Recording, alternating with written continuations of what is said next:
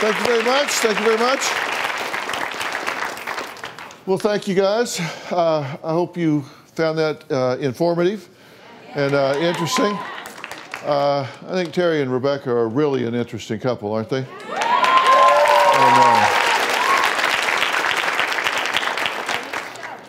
Terry's a good friend, and we've been working together on some things, and so it was great. So we had John Taffer this morning and Terry this afternoon, so that's good. But he's a great actor, too. He's a very funny guy.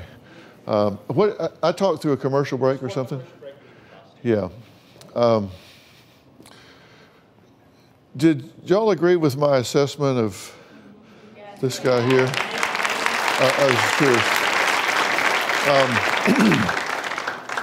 There's more moving parts to that, I get it, but if you don't get this right, if you don't get him right, you can't fix everything else. And I mean, stealing underwear to test for DNA and polygraph, well, I don't believe it, and all of that. I mean, come on. You know, if you put your marriage in a win-lose situation, I always say if you're going head-to-head with your spouse, then there's going to be a winner and there's going to be a loser. And do you really want to make your spouse a loser? I mean, think about back in high school, you know, crush the Titans, you know, smash the Cardinals.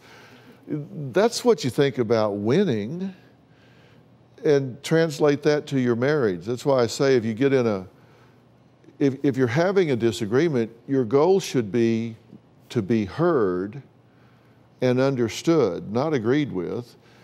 And across time, that'll work itself out. Just hear me, understand what I think and feel, and then do with that as you will. And if you're compatible across time, you'll find a place there where you can both live with. But if you have to agree with me, by God, then you're going to win and they're going to lose, and that's not good. So you got to change your objective. And this was not good.